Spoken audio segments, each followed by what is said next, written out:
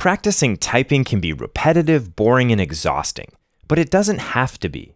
Once you know where all of the keys are located on the keyboard, you can dive into any typing game to have some fun while you practice. Hi everyone, I'm Anson Alexander and I'm a touch typing instructor. I enjoy brushing up on my typing skills as well as finding the best tools for my students. I've recently done a deep dive into the best typing games available and I'm here to share my results. Here are my top 10 typing games. Coming in at number 10 is typelit.io. This isn't as much of a game as it is a fun way to practice typing. If you've taken my lessons, you'll notice that I mentioned to open up your favorite book and just start typing out your book. And you can do that with the book actually on your desk. But you can also go here to typelit.io. You can see that they have a number of different books available, and you can just click on one, open it up, and start typing. You can also upload your own custom book, but there is a fee in order to do this. I haven't tried it, but I'm assuming you could take some sort of digital book and you could upload it here, so then you could type while you read. Hey, you can read a book and practice your typing at the same time. Not a bad deal. Okay, so as much as Typelit isn't necessarily a game, ZTYPE is absolutely a game. It's a classic arcade game where you man the controls of a spaceship and have to type out the words to destroy the spaceships that are approaching you. It kind of plays a little bit like Space Invaders, but not exactly. We'll get to that a little bit later on. It's a very simple game. The enemies come in waves via stages, so once you clear one stage, then the next stage comes. There are more words, and they come a little bit faster. Sometimes they can start breaking apart, and you have to kind of type them as they're breaking apart, or else they'll get by you. So it's a fun game. It doesn't have much depth. There aren't really any rewards or settings, but I did have fun just playing a simple arcade game when typing. Coming in at number 8 is Epistory. It's the only game in this list that I haven't played, and the reason that I haven't played it is because it is a pay-to-play game. You have to buy it. I think it's $15, and I'm just not really at the point where I feel like I need to buy a typing game because there are so many free games available, but it made my list because it had really good reviews all over the internet. If you take a look at its Steam page, the graphics seem really nice, and it does seem like it has somewhat of an in-depth storyline. So for those of you who like storylines while you're gaming, this seems to be a great option to play a game and practice your typing at the same time. So again, the only one I haven't played, but it has the best graphics in the entire list. Okay, moving on, we have TyperRacer. It's not the only racing game in the list, but it is a fun game. As you can see, it's pretty simple. You just join a race and you go against other people. Now, one thing about TyperRacer that separates it from some of the other games is that you do have to type things correctly. So you can't just kind of mess up a word and then continue on and it just kind of deducts from your score. You actually have to go back and you have to correct it. So it does a good job of teaching you how to type as you would if you were typing a document or something like that. You're not just going to leave a typo. You have to go back and fix it. So it does affect your typing speed. Your accuracy absolutely affects your speed, and TyperRacer does a good job of testing that. You can look at some high scores and compare yourself against others, but that's about as far as it goes in terms of depth. Coming in number 6 is Keyboard Ninja. Now, most of you have probably seen this game in another form. Yes, it's the same thing as Fruit Ninja, but with typing. Instead of swiping on your phone or your iPad, you have to type the letters as they appear. You'll notice that some bombs do fly through as well, so you have to avoid those. It's really fun. If you're going to play Fruit Ninja, you might as well play Keyboard Ninja so that you can learn your skill at the same time. You'll notice that you can get combos just like you can in regular Fruit Ninja. There are also some special items that you can get that will make the fruit slow down as it goes across the screen. So it's quite fun. One of the downsides is that you're only typing letters, whereas in other games you're typing entire sentences, words with punctuation. So it's quite simple, and I wouldn't necessarily recommend this as the best way to brush up on your skill, but it is a good way to check your skill, because I'll be honest, I actually was playing this and I'm like, well, this is really simple. It's just the letters. I'm not typing real words. And when I first started, I actually was surprised at how difficult that was for me. It wasn't difficult where I couldn't do it, but it was just not as simple as I thought it would be. And I think that's because as we type, the longer we type, the more we get used to typing words. You kind of just type out a word, and your fingers kind of get ready for that whole word. And when it's just one letter, I'm kind of like, well, where's that one letter? You know, if I'm typing the word there, I don't usually think about where T, H, E, R, and E are. I just type there. And so I did get over that quite quickly after the first few minutes. All of a sudden, I kind of had every letter on the keyboard and I was going quite fast. But it was kind of a good test in that sense, but it doesn't really help you with the advanced typing skills. Coming in at number 5 on the list is Space Bar Invaders. That's right, it's the classic Space Invaders, but with a typing twist. As you can see, Space Bar Invaders actually has you type real words, and it actually gets quite challenging. You can see you have to type special characters. You can actually choose what type of keyboard and keystrokes you'd like to use, which is a big benefit of this game. It's not quite as simple as it looks. So if you're only learning, a certain set of keys right now, you can make it just be that set of keys. So this is a great practice tool, and you get to play the classic Space Invaders. Yes, they're going side to side, and each time they hit the side, they come down to the next level. And if they get to the bottom, you're toast.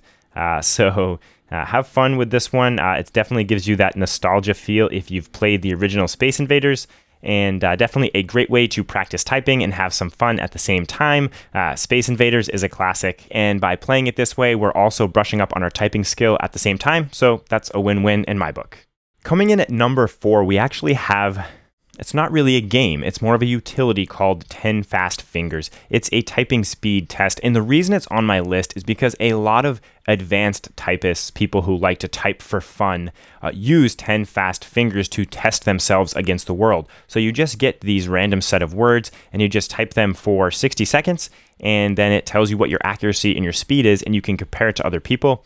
One of the things that I don't like about 10 fast fingers is that, again, here we're not typing full sentences, we're just typing words.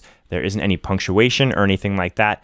So it does have its limitations in that sense, but it is a great typing speed test and a great way to come in and test your speed one day and then come in a couple weeks later to test your speed again to see if you've progressed at all. Coming in at number 3, we have TyperX. Now here is another racing game, and I think there used to be an older version of this, but it's since been upgraded, and I was actually pleasantly surprised when playing this game. As you notice, it's not number 1 on my list. I still have some other favorites. However, I really loved the clean user interface of this game. It has a few upgrades available for your avatar, although it seems like they could do a little bit more in that sense. One of the things that I really liked is that you do have to type things properly, so you have to correct, but it has a lot of challenging paragraphs to type, ones with quotes and dialogue and a lot of punctuation, which really was challenging for me, and it actually had me looking at the keyboard for a few things for the first time in quite a while, and so it really gained my respect in that sense, and I think that it has a lot of promise. The user interface is beautiful. You can join teams, and there are some statistics you can look at. You can see, that statistics page looks really nice, and I think that there can be even more statistics that they can get out of this. So I'm looking forward to seeing if this game continues to improve, and I'm definitely going to be checking in on it and playing it here and there. So coming in at number 2, also more of a utility than a game, but an absolute joy to use, is Monkeytype. I was really pleasantly surprised when I jumped in and started using Monkeytype. It's really a casual way to practice typing. So you can do a timed version where you can see your typing and it tells you your words per minute, your accuracy, that sort of thing. But the thing that is amazing about Monkeytype is the animation of the cursor as you move through the text. You can see it here in the video, but I'm not sure if it does it justice, but any of these other typing games and tools in this list, when you're typing, it has a certain feel where when you hit a letter, it pops to the next letter, which is cool, and it's kind of accurate, I guess, to how a keyboard works. But with Monkeytype, you feel like you're flowing. You almost feel like you're singing, and it's a really cool feeling that I've never really had before, and for that reason, it's number 2 on my list. They have another mode here where you can just type out quotes, so that's kind of a cool way to read some interesting quotes and practice typing at the same time. Again, all with that really nice flowy feel to the fingers on the keyboard with the animations as you type. You can also go into Zen mode where you just type whatever words you want, and it kind of records how many words you type. I don't know if I would use that, but I suppose, for some people, they might just want to, maybe you're going to do that strategy where I talked about reading your favorite book. You could come in here and you could type it into ZTYPE instead of a word processor, and it might just kind of feel better, because once you try this out, I think you'll kind of see what I mean. So for just how well designed Monkeytype is with their animation and what joy I had in using it, Monkeytype is here at number 2. So coming in at number 1 on my list, if you've watched my typing lessons, you've probably already heard me mention this, it's Nitro Type. When I started doing this deep dive into typing games, I was actually hoping I could find a game that would dethrone Nitro Type as my favorite game, so I could find a new typing game to really get into. And I did find a few here in this list that I'm going to look at and watch their development, but Nitro Type stands at number 1 on my list. It is a full-fledged racing game where you compete against other players. There are seasons that change every month with tons and tons and tons of rewards and achievements and progression. As you race, you earn money, and with that, you can unlock upgrades. So you can unlock new cars, you can unlock new flares, new badges, name tags. You can join a team and compete with a team for other rewards. It's just a lot of fun. And one of the things that I think makes Nitro Type so fun is that it feels really alive. All of these other games, even the other racing ones where you're competing against other players, you kind of feel alone. The interfaces are a little bit more old school, and it just kind of gives you this feeling that you're really far away from those people that you're racing against. And of course, like Space Invaders, those ones you are alone, right? This game, it feels like people are there and that it's active. The community's active. There's a little bit of chat you can do. I don't think you can send custom messages, but you can send like the preset messages. I tried to look at all games that would be kid-friendly, so every single game on this list should be, but Nitro Type is the one with the most social interaction, but I think that part of it also makes it the most fun. So there you have it. Those are my top 10. If you're looking to brush up on your typing skills and have some fun at the same time, one of these games is a great option. If you're feeling a little bit intimidated and you want to brush up on your typing skill a little bit before jumping into one of these games, take a look at my 4-lesson course that I have here on YouTube, where I cover all of the primary keystrokes for touch typing. If you found this video helpful, I would really appreciate a thumbs up here on YouTube. If you want to see more typing content, let me know in the comments section, and don't forget to subscribe to the channel. That's all I have for you for today. I'll see you in the typing games. This is Anson from AnsonAlex.com.